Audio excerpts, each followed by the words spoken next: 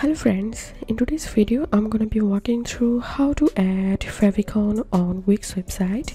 But before getting started this video, make sure to subscribe. How to 1 minute. So first of all, you have to open your site dashboard, and one more thing, you have to know that if your site is a free plan, then you won't be able to upload a favicon to your Wix site. So to upload an favicon, you must need a premium plan on Wix. So right now I'm in my Wix site dashboard, and this is premium version. And now I'm clicking on settings.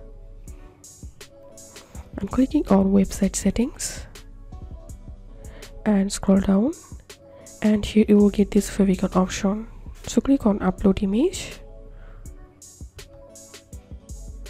and click on upload media, upload from computer,